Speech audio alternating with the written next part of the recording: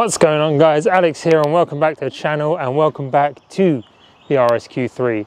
So I've now had the car for about a month or so, done quite a bit of mileage with it, so I feel like it's time for a little bit of like an honest review, like what I actually feel like the car's like, what it's like being the daily that I bought it for, like the workhorse and all that kind of stuff, and just seeing if it really has like lived up to my expectations.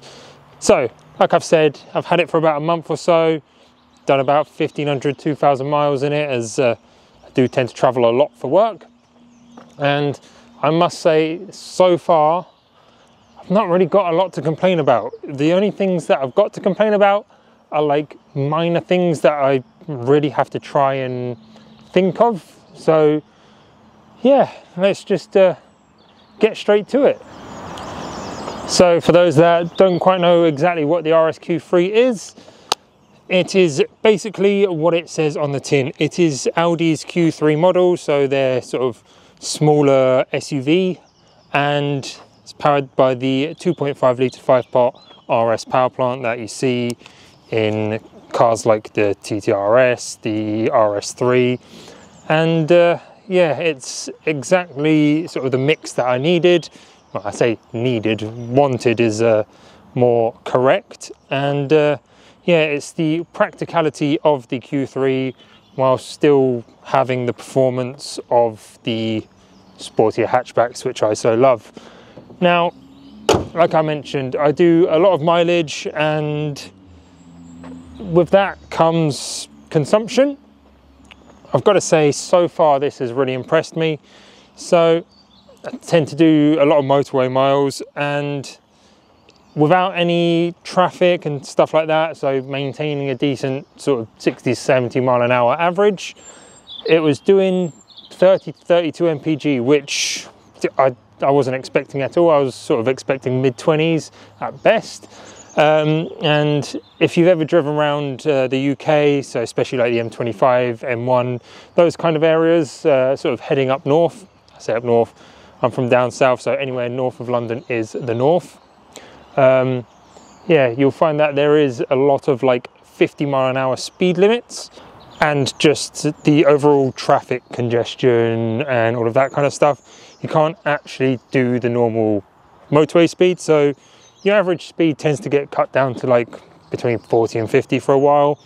And at that point, it averaged 36 mpg, which again was just shocking for me. So on paper, I think they say it will do like up to 30 mpg, like sort of motorway miles, and 20 something in the town. But so far, I found that it does a lot better than that. So that is a massive win in my books, because again, I didn't particularly buy this car to be sort of MPG friendly or whatever you want to call it. Like, I bought it knowing that it is what it is. It's a 400 horsepower Audi, so it's going to use petrol. But the fact that it is a little bit more economical than I anticipated is definitely a bonus and works in my favor. And yeah, so from that side of things, that is fantastic. Moving on to the interior, which obviously is where I spend a lot of the time, well, pretty much all the time while driving. This, I've got to admit, is so comfortable and absolutely love it. My two passenger princesses, so my wife and my dog, they also absolutely love it, which is a huge win. So if you've seen my previous video, you'll see where I mentioned like the different driving modes and all that, and when it's in comfort, absolutely fantastic. It just doesn't feel like you're driving sort of an Audi RS model until you put your foot down, and then you're like, oh, okay, yeah, it actually is something a little bit more special. But it's all just so nice and quiet inside, and you've got all your creature comforts, so like your heated seats, your Apple CarPlay, all of that good stuff. You've got a banging sound system. It could do a bit more bass, but that's just me. I like my bass. Like all my other cars have always had uprated sound systems, bigger subs, all of that stuff, but that's just personal preference. But yeah, my only two things that I don't quite like about the car, I say that as if it's like a deal breaker, is when I'm driving, I like to have like my elbows up. Now, on the door card, driving is about here. The armrest down here is a bit too low for me to sort of like keep my elbow there, and the top of the window is too high. So I know like that it's like minimal things, but it's, again, it's nothing in like the grand scheme of things. The other little annoying thing is this armrest. Now, it does sort of lock up in place, so you can turn it up and you can slide it forward. So like this is fantastic. That's like perfect elbow resting place for me. But the annoying thing about it is it doesn't really lock, it just slides. So it's not got like a release mechanism to move it back and forth. And whenever I do have a passenger, sometimes they'll lean on this as well. And when they do, if they knock it wrong, it just slides backwards, and yeah, it's just annoying to have to pull it back up. But again, very minor things. And yeah, that's really it so far about things that I don't like about the car. One more sort of little annoying nagging thing is you've got the climate control in the car, and that works great. The only problem is there isn't a sync button. So I've always had it on all my cars. You press the sync button, it does both sides, same temperature. You just turn the driver's side toggle and it'll automatically move it up, down, whatever you're doing with it. However, this car doesn't have that, and yeah, it's a little bit annoying, but again, it's, you just get used to it, and then I adjust the driver's side toggle and then the passenger side toggle. But again, that's only if I'm in the car alone. If obviously I've got someone else in the car with me, then they'll adjust it to whatever they want. So yeah, it's not really a big deal, but yeah, so far so good. Now obviously I've only had the car for a month, so I've not had to go through anything like tires or servicing or anything like that, so I can't comment on those costs just yet. However, I can tell you that we do have some pretty big tires on this car. They are 21 inch, where are they? 255 35 21s. I'm pretty sure it's a square size. Yeah, 255 35 21s. So you can already imagine that's going to be, it's probably going to be what, 250 300 pound a corner, maybe, depending on what tires you get. So if you have to do an axle, probably 500-600 quid. Full car, between £1 grand, 1,200 quid. And again, obviously it just depends what type of tires you go for. You get the cheaper, more budget ones, but if you're driving something like this, the tires and brakes are one thing you definitely do not want to skimp on, as they are what keep you in contact with the road and make you stop. So the last thing you want is to press the brakes and nothing happens. So with tires, I will always spend a bit more, get the better ones available. However, I am looking for another set of rims, because I do like these, but obviously they're just the standard rims. I always like to sort of modify my stuff, go a little bit more aftermarket, and I need 2 sets of rims anyway for when winter comes along, because we tend to go down skiing every year as a family, as a holiday, but we always drive down. So the standard wheels are going to become my winter wheels, so these will have winter tires on and get the chains for it. And so I'm going to need some summer tires with summer wheels, and they are turning out to be quite expensive, as again, I'm looking for 21 inch wheels that will fit this car. I'm sort of going backwards and forward between 20 and 21 inch, but I think like from factory you could get them with a 19, 20 or 21 inch rim, dependent on what packs you picked, or obviously which wheel design you chose. But I quite like the way that it sits on 21s, like it just looks good to me. And obviously the fronts, I could probably go down to a 20 inch and sort of like the brake will fill out the inner side a bit more, but I quite like having a little bit of breathing space there. So that's why I'm sort of leaning towards sticking with the 21 inch. So it does mean that the tyres are going to be a bit more compared to a 20 inch, but that's just the price of buying something like this. And obviously the other thing is servicing costs. I've not gotten around to needing a service yet. It's due one in around 7,000 miles or in October, so it's definitely going to be the mileage one first.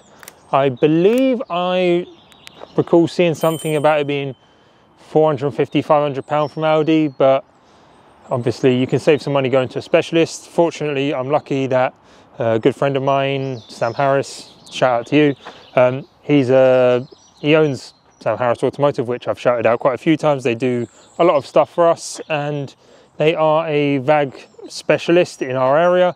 So he's always like serviced like the Golfs when we had them, my wife's up, all that kind of stuff. And yeah, so you save a bit of money going to a specialist rather than Audi direct, because Audi is always going to charge Audi prices, whereas a specialist is going to be a bit cheaper, but you still get the same level of service, if not better, as they're small enough to care. So when the time comes around to that, I'll be able to sort of give more of an idea on actual running costs throughout the year. So again, insurance, that's something that is completely sort of personal, as it depends where you live, how many miles you do. Just like, for example, where you live it affects it greatly, because certain areas have more car thefts, others don't, others are safer. So all of those things just sort of come and contribute to it. So in my case, I think it worked out to about 650 quid or 700 quid for the year, but I'm piggybacking off of my house insurance. So again, that's just all down to personal situations, and so you just got to go and compare the market and have a look. But other than that, I'd say so far it's been pretty good. So consumption wise, if I'm just doing like around the town, I'll get between 2 to 250 miles to the tank, and motorway I'm getting almost 400 to the tank, if not a little bit more. So that's costing me about £85 to fill up. I use Tesco Momentum because it's the best one in my area, and it's 99. So why are these birds so loud? What is it with me in nature? Like, it's always out to get me. But yeah, getting distracted as always. So yeah, it's about £85 to fill it up from basically empty. And yeah, depending on the style of driving, I'd say it's pretty good considering like what you're getting from it. So I think we should go for a little drive and yeah, see what it's like on the road again.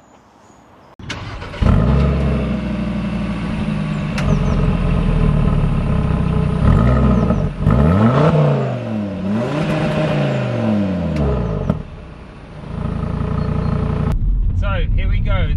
At the moment the car is currently in comfort mode, so it's the one that I sort of tend to use for like the long journeys and sort of like motorway stuff, because it's pointless having valves open and anything else, because you're just not getting the fun of it. However, as soon as you go down some roads like these, I just tap the RS button on the steering wheel and the valves open, so you've instantly got that noise coming back, and I sort of still retain like all the comfort settings. So it's still a nice car to drive, but you just got that extra noise when you put your foot down. So if we head on over to the main road, we got quite lucky with that. It's just that noise is addictive. But yeah, so driving wise, car's not perfect, but what car ever is. We just turn the light on just because it's starting to get a bit dark, and hopefully that makes life a little bit easier for you guys to see. But yeah, so the car itself, it's good, but there are some quirks, like with the gearbox. When you're driving it quite hard, or as it's meant to be driven, it's absolutely perfect. But However, I have noticed at times with the gearbox that it sometimes doesn't know what it wants to do, especially when it's in the auto mode. So when you go from like slow speeds and you're like, oh okay, I need to speed up a little bit, sometimes it sits in the wrong gear, and then it's like after a couple of seconds it's like, oh no, wait, I should be in a lower gear. Then all of a sudden kicks down and just boots off, at which point you're sort of expecting it to already sort of pull away a little bit more gently. So that sometimes like catches you off guard, and at times when you pull away from a junction, it doesn't know whether to be in first or second gear. It'll pull away in second gear to start with, and then it's like, oh, you want a little bit more power. Then once it's already pulled away a little bit, it'll drop down to first and then just sort of like jolt you. So a couple of those things aren't quite as smooth as I'd expect them to be, but again, once you get sort of used to it, it's not like the end of the world. But it could definitely be improved, and I assume that could probably be fixed with a gearbox tune. So if it is to get sort of like a stage 1 map or something at some point, I'm not saying anything just yet, but I'd imagine there's like the Golf and the S3, all the DSG boxes, you can get that mapped so it can handle the power, well, the power increase, and they just sort of like smooth out the sort of like the tune of how it engages the gears and all that good stuff. So like with anything, if there is issues, they can probably be fixed, so I don't let it bother me too much. But yeah, it is a fantastic place to be, and just again, for me, it's just ridiculous that something this size moves and handles the way it does. And so I think Audi have done that perfectly to sort of like maintain the RS ethos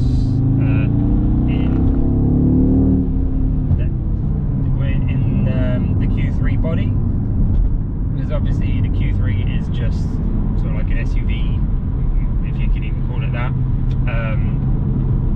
but it's in no way, shape or form made to go as quick as it does. But yeah, whatever trickery they've done, they have nailed it. So that's just me getting distracted at all times, just putting your foot down when you're coming out of a corner, and yeah, all of a sudden just mind blank, you're just focusing on the sound and how it pulls and just everything like that. So yeah, definitely happy with my purchase, no regrets. Like I said, every car is going to have its quirks or its little issues, but as long as it's fundamentally a good car to drive and be in, doesn't cause really like any issues, then it's always going to be a win in my book. So it's not like I bought the car and it spent more time back at the dealership sorting out problems than it has done being in my ownership and being driven. And again, honestly, this car, just pulling away from junctions is one of my favourite things. And as you can see here, going around the roundabout, we're maintaining good speed, and you've just got the grip.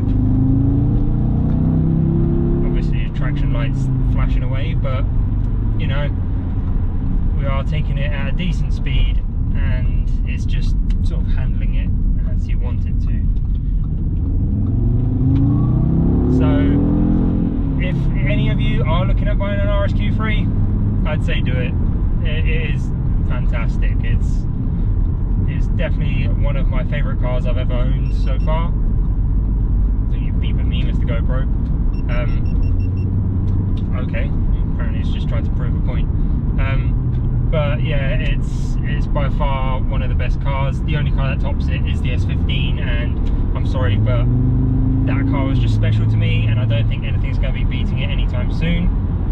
It will forever be the one that got away, and I'm hoping that one day I can get back into the seat of one, or if not, the one. So I know the guy that currently owns it, and he has said if it ever does go up for sale, he's going to let me know first. So fingers crossed, if that ever comes to it, that I can pull the money out from somewhere and get it, because that car was amazing. But that's not the point of this video. This video is what the car's like, and yeah, it is great. So if there's anything you guys want to see specifically with this car, like content wise, if you want to know anything about it in particular, do let me know down in the comments, and I will try my best to get all the information you guys need. So I hope you guys have enjoyed this video.